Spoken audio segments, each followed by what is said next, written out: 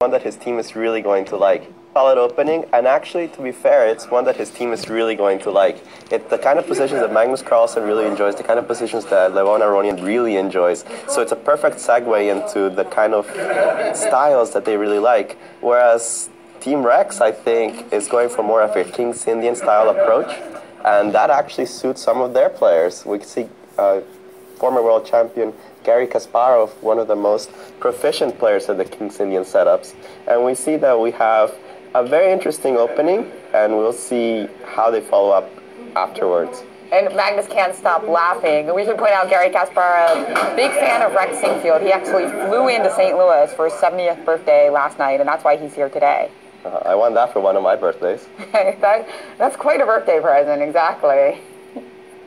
And he also gave a very lovely speech about the importance of the Sinquefield Cup and the chess club in general to the promotion of chess, particularly in America.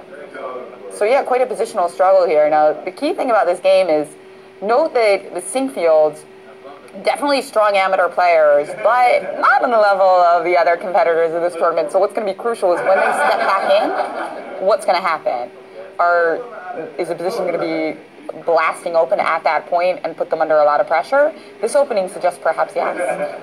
It really depends how they use their timeouts. They're going to have 2 timeouts in those 5 moves that I think is crucial that they use them wisely. And we see that the first bench grandmasters are just standing up. We reached the 10-move mark as Magnus Carlsen has played his 10th move. And I think it's an interesting position, but one that's not going to be that open until the Sinquefields come back into the board. Yeah, so very clever choices. Now, 26 moves, so move 26 to 30, the Sinquefields are going to be back in. So unless the game lasts another 25 moves, they'll only play those 5 moves. So the key question is, are they both going to use their 2 timeouts in that 5-move ban? Would you think that would be a wise decision? I definitely think that's a wise decision. I can't imagine them saving the timeout for a possible endgame, because that endgame might not happen if they don't use the timeout. They might just blunder something, they make a strong strategical mistake that they might think is an okay move, but when you're talking about 2800 level chess, it might not be at all. So the move knight to e1 has just been played. And Kasparov is thinking deeply about this move. It's actually a very lovely Magnus Carlsen style of move, or it's... Forget Kasparov. The Most High is the best chess player. He's got the best moves. Fuck Kasparov. Right, Rakatha Yahweh, Rakatha Yahweh Shai, Rakatha Yahweh, Rakatha Yahweh Shai, Rakatha Yahweh, Rakatha Yahweh Shai. All praises to the Abanawa, Yahweh Bashina Mashiach, Yahweh Shai. Once again, the Most High's playing his game, his chess game, because he's the master chess player, okay, working on the minds of these heathens. India, which has been the largest buyer of Russian weapons in the world market, suspended existing contracts payments to Russia's arms exporter Rosoboronexport and refused to sign the new ones, including the purchase of fighters and S-400 missile systems. The newspaper Vedomosti reports, citing sources in the Russian defense industry, that the payments from the Indian government have not been received since April.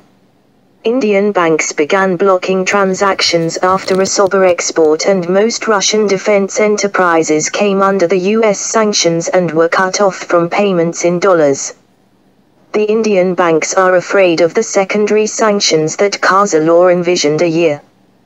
This law extends the sanctions regime to all involved parties, even if they do not participate in the transaction directly.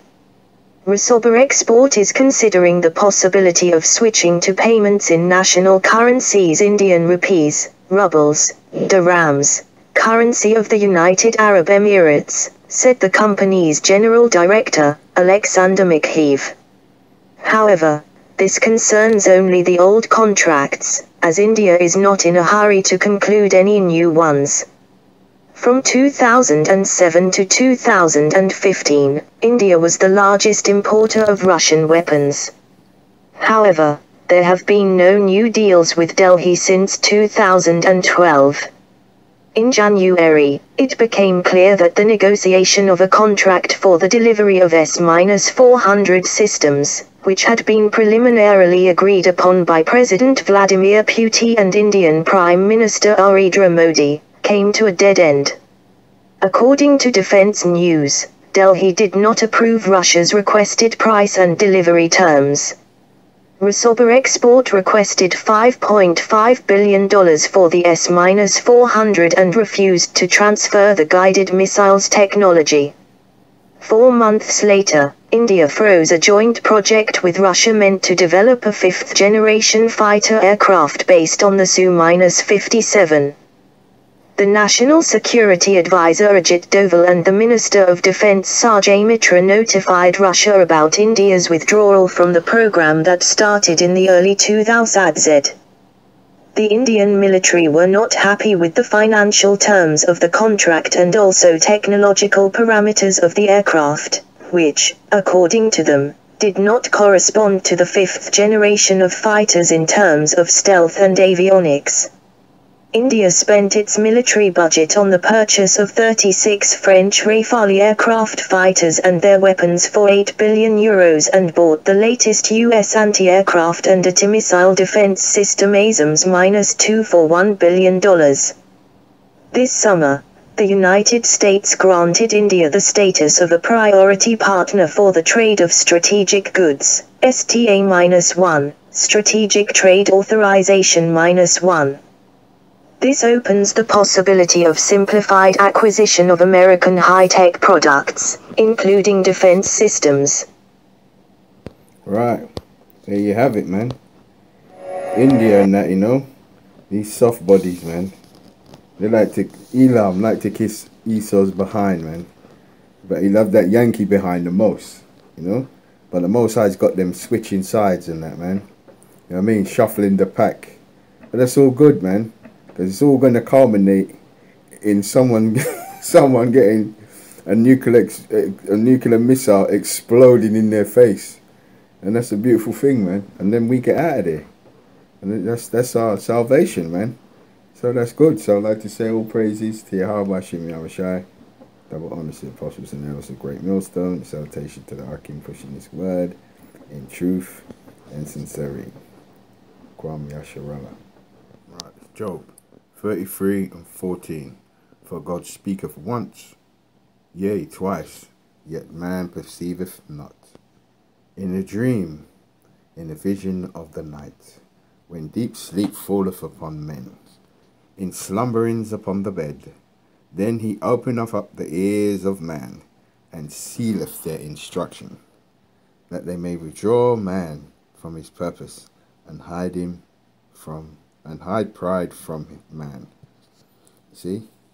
And it says here, he keepeth back his soul from the pit, and his life from perishing by the sword. So that's what the Most High does, man. On your bed when you're sleeping, he seals your instructions, man. Proverbs 20:24 says, man's goings is of the Lord. So the Most High is setting him up, man. You know what I mean? He's the one who's bringing all the drama, as they say. So that's what we're waiting for, man. We're waiting for someone to step out of line, shoot down the plane, sink the submarine, blow up a warship, you know, anything. One little spark the Most High can cause. And that's beautiful. That's beautiful. So, yeah. Let's get it on. Like Mills Lane said, man. Let's get it on. Let's get to cracking. Let's see some war, man. Some early bonfire night or early fireworks. You know what I mean? So let's have some crackers.